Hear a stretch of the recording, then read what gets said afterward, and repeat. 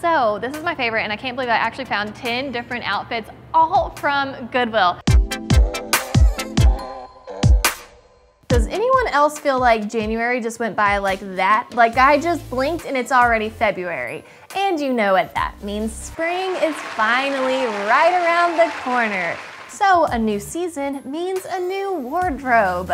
I've seen a lot of commentary lately on the nature of fast fashion.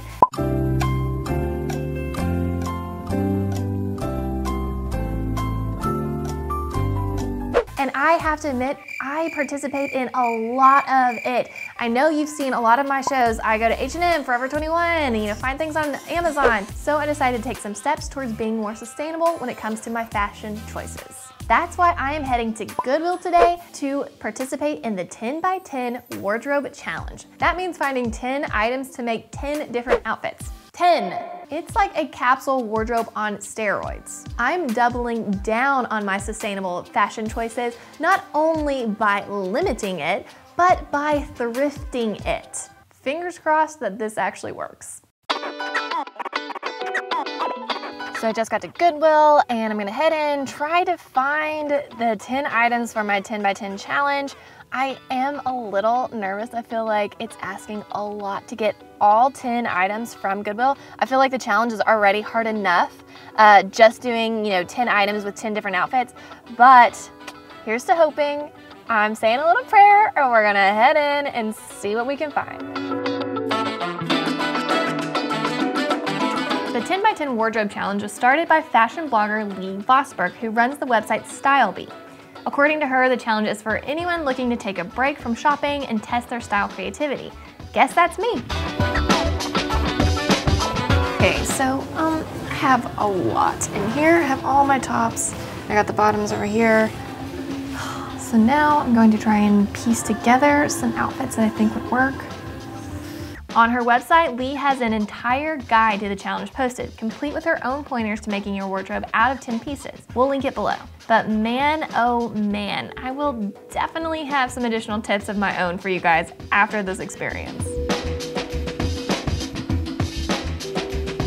So the hardest part about this entire thing is the bottoms. There weren't that many skirts, especially in the jeans that I picked out, the pants, most of them did not fit. So I have one pair of jeans that kind of works. They have a more relaxed fit, which I like. So it's a little hard to complete full outfits with only a few options for the bottoms. But I have, I think, 8 items picked out, and now I'm gonna go look at shoes. The thing that I was reading that I really took a big tip from was she said just keep the color scheme kind of simple where things can mix and match. So that's what I kind of went and did, try to keep a neutral kind of color scheme. So hopefully I can find some shoes.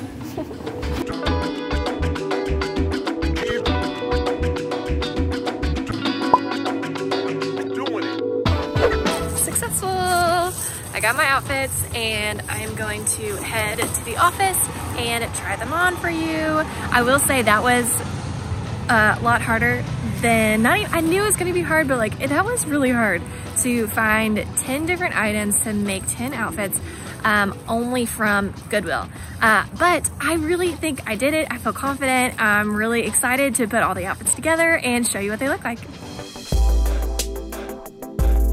So here are my 10 looks. Stuck to very neutral colors that would all work well together. Nothing super bright or crazy print. First up, I got this really cute yellow knit shirt from Zara, and I paired it with an orange button-up. Kind of go for a more casual, loose feel. So for the second outfit, I paired this tan sweater that I found it actually still had the price tag on it, and I paired it with a brown skirt. Not a lot of options in the bottoms, but wanted some kind of skirt. Third outfit, I'm back in the orange button-up, but this time I decided to wear it by itself, and I'm tying it at the bottom. One of the hardest things about this challenge was finding a good pair of shoes, but I did find these brown sandals that aren't really my favorite. I found some pretty cute black flats, actually, that I really like, and I paired them with some chinos and a button-up striped white shirt. So for number 5, I just added the sweater on top of the shirt that I already had on. This is for if there's a little cooler day in the spring or something, you just throw it on. You could wear this to work, you could wear this to dinner. I mean, you could wear this anywhere. And for number 6, I'm back in the Zara yellow t-shirt, paired those with the chinos. I think this color scheme works really well together. I love the yellow and I love the blue combo. For number 7, I found a very relaxed fit collared shirt that ties at the waist, which I really like. It's very comfortable. I think this color combination works really well, the light blue with the brown. Okay, number 8, I'm back in the orange button-up. I tucked it into the brown skirt. This is actually a great look for fall even. Totally wear it in spring, obviously, but like, oh yeah, like that in the fall. Okay, back in the blue relaxed collared shirt. Paired it with some jeans this time. I actually really like this outfit too. I'd totally wear this out. Like, very Cali. I feel like you can just throw on some flip-flops and just like head to the beach. And for my last outfit, number 10, I paired the yellow shirt with the brown skirt, and I love it. So my color scheme was, you know, trying to keep it more neutral with like the browns, oranges, and blues. I feel like all those colors work really well together. You can pair them with different things. You can mix and match really easily, and that's exactly what I did.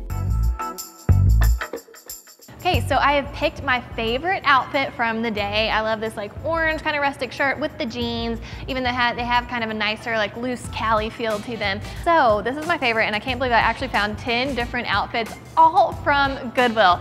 So excited about it, but I do have some good pointers, I think, after doing this challenge if you want to do the 10 by 10 challenge yourself. First being, I started out with shirts, like I picked all my shirts out, but I should have started out with pants or skirts or the bottoms, because that was definitely the most challenging. But if I'd started there, I could have paired stuff more easily with like that skirt that I got or the pants and different things like that. It would have made it a lot, I think, quicker and more efficient. If you were gonna complete this challenge, I suggest that you get more tops than bottoms, because you can also kind of mix and match. So layers are the way to go, I think, in this 10 by 10 challenge, because that's gonna mix things up and that's going to really diversify and give you a lot more looks. Since I was only going to Goodwill, I went in not having really an idea of what I wanted, but if you're gonna actually curate and go to different stores, I would definitely kind of go in with an idea of the different items that you want, the different colors, and have like an actual color scheme like kind of ready to go from the get-go. One last tip I have for you.